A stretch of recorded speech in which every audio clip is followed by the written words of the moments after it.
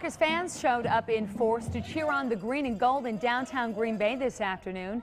It kicks off playoff weekend right here in Titletown. And if you're heading to the game, you're going to need to bundle up. Fox 11's Kelly Schlick tonight, who was also at this afternoon's rally, shows us what fans can do to wear and to stay at least somewhat warm.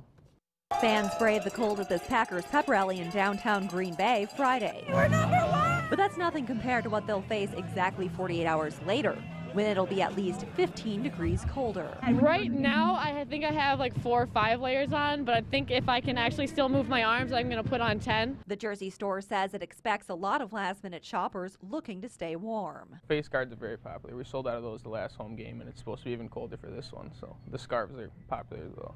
With temps hovering around 0 for Sunday's Packer game, you may want to forgo the fashion statement and instead focus on how many layers you're going to be putting on.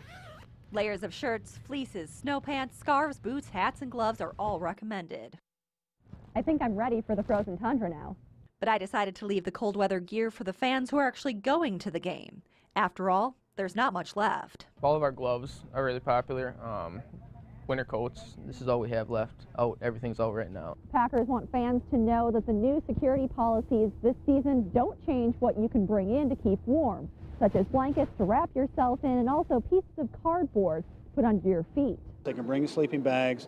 They just have to be, they can't have pockets or containers in them, so you have to have them opened up. With all the other things you'll be bringing in to stay warm, you can't forget your tickets. At Lambeau Field, Kelly Schlick, Fox 11 News.